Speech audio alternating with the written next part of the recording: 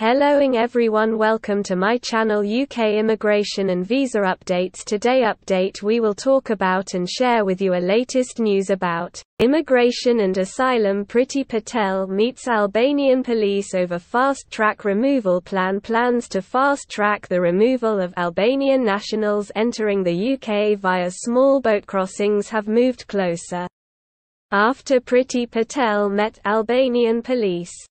Monday's meeting was part of 2 days of talks on the sharing of forensics and biometrics to clamp down on anyone entering who has a criminal record in Albania, the Home Office said. Patel and the Albanian Minister for Interior Affairs, Bledi Kuqi, signed an agreement to tackle criminal gangs trafficking people from the Balkan country across Europe to Calais. Specialists from UK and Albanian law enforcement, intelligence and operational teams will help to agree the final details of how frontline teams will operate to tackle the influx of Albanians across the Channel.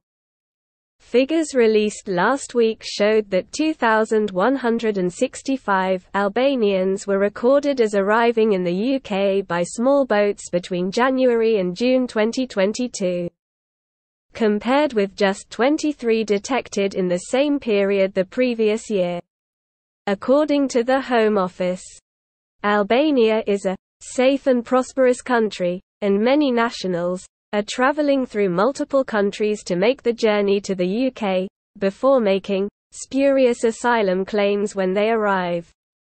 But the Refugee Council has said it would be wrong to prejudge cases and that a majority of asylum applications from Albanian nationals in the UK are granted. The Home Office said the UK and Albanian governments were implementing new joint ways of working, including law enforcement working side by side in both countries to process arrivals, check criminal databases and share intelligence in real time. This pilot has already started. This agreement has enabled me to return Albanian nationals on a weekly basis, and their removal will now be fast-tracked under this agreement.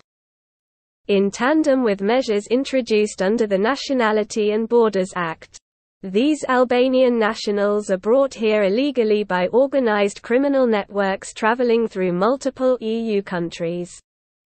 They are asylum shopping, making attempts to claim asylum in the UK in the hope that they can remain here and disappear into the criminal underworld fueled by Albanian gangs.